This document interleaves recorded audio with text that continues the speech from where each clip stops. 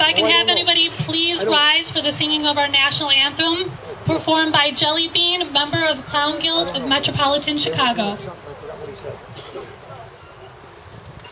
Oh, say, can you see by the dawn's early light what so proudly we hailed at the twilight's last gleaming, whose broad stripes and bright stars through the perilous fight o'er the ramparts we watched were so gallantly streaming, and the rocket's red glare, the bombs bursting in air, gave proof through the night that our flag was still there.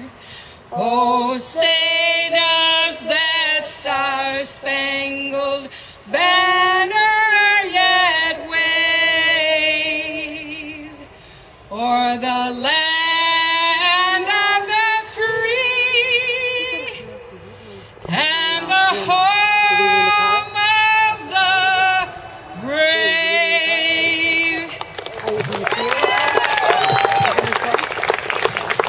Thank you, Jelly Bean, for singing our national anthem. Please be seated, everybody. Okay, good. I didn't know where it was. I didn't take it so much. I said up front. So much money she was going to find me to pick it up. That's a fun.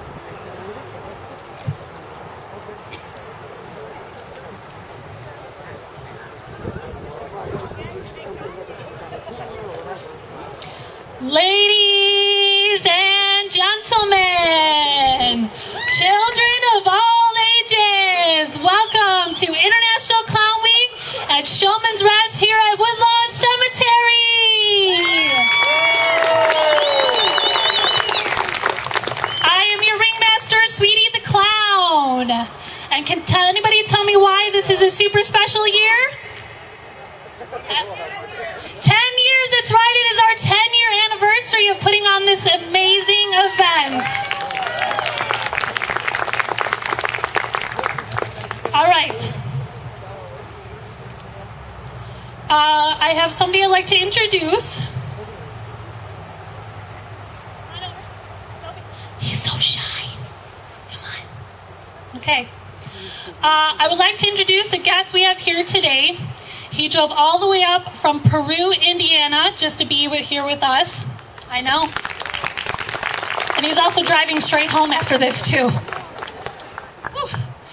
His name is Tom Dunwoody.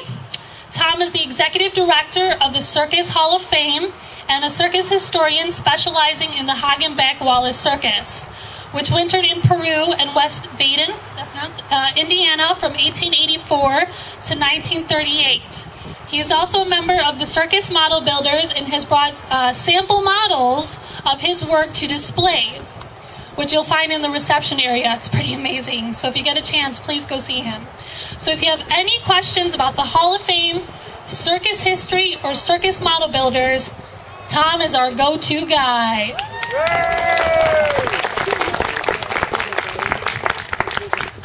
I also have a wonderful announcement that since it was such a huge success last year, we'll be having our trivia again with prize bags. All right, I'll just keep them for myself. Nobody wants free prizes? All right, that's what I thought. So throughout the event, we will be asking you clown trivia. Give us a correct answer and you'll win a goodie bag filled with amazing prizes. So I'd like to thank all who donated items this year to make our event extra special. So now I would like to introduce my trivia assistants, Zobo and Zobo Jr.